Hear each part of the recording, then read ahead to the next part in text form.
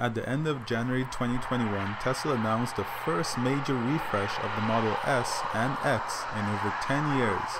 Even though the announcement included range and performance upgrades and minor exterior styling changes, the major focus from mainstream media and bloggers alike was on two notable changes.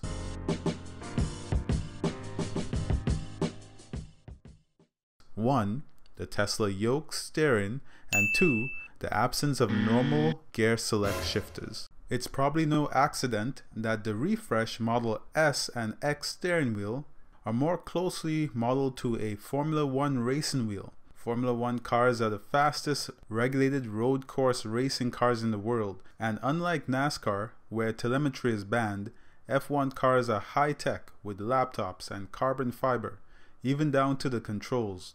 All F1 controls are on the wheel, where NASCAR houses most controls on the dash and almost none on the steering wheel. In a similar fashion, the refreshed Model X and S has almost all controls directly on the steering wheel. They are not even steering wheel stocks. Without stock shifters or manual gear selectors, how does one shift into reverse? In F1 cars, you have to hold down a button for reverse. Teslas will use AI to automatically select driving direction. Note, you can manually override that if you desire. Let's hear about the latest F1 racing steering wheel. The drivers are involved right from the very first stages of the design of the steering wheel for a new car or for a new season. And that involves everything from the physical shape of the wheel, the layout of the buttons, and also the interaction with all the complex systems on board. Their input is critical to what we do, and of course they're the ones who will be using it day in and day out.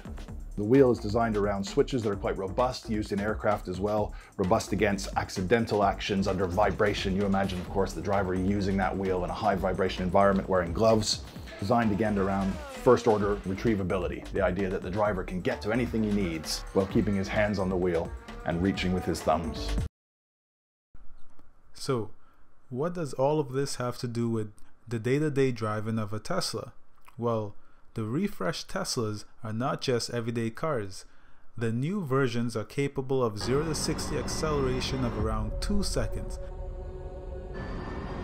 and a top speed of around 200 miles per hour. By comparison, F1 racing average acceleration is around 2.6 seconds and a top speed of around 223 miles per hour. The majority of serious accidents don't happen at low speeds, but at high speeds where control makes the difference between life and death. There is a reason why the fastest, most technologically advanced racing cars in the world have steering wheels designed like a yoke.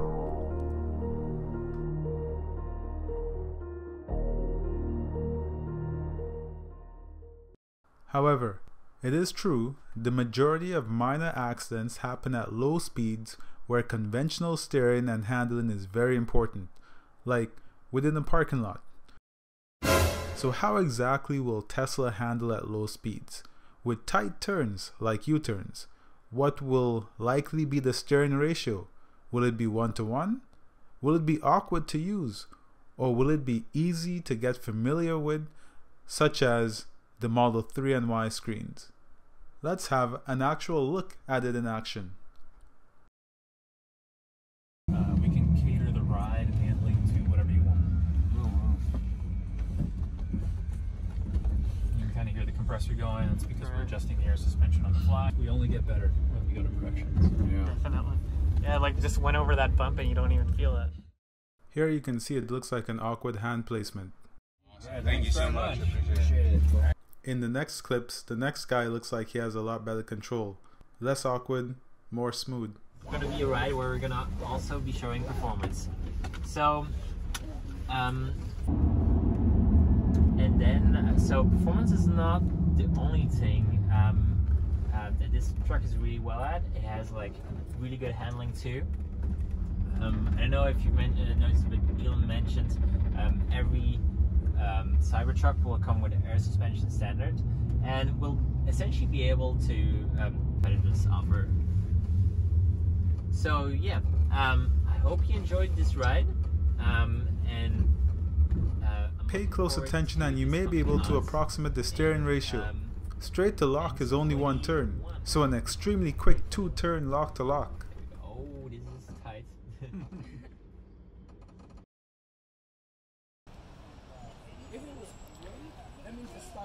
How do you like the steering wheel?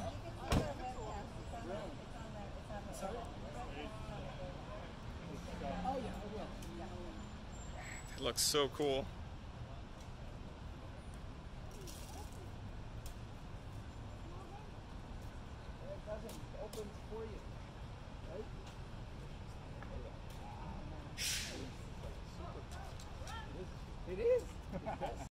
So again, pretty exciting to see.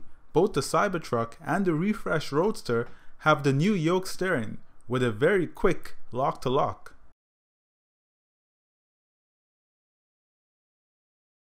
Now let's talk about Tesla doing away with a physical gear shift lever in favor of an AI controlled one.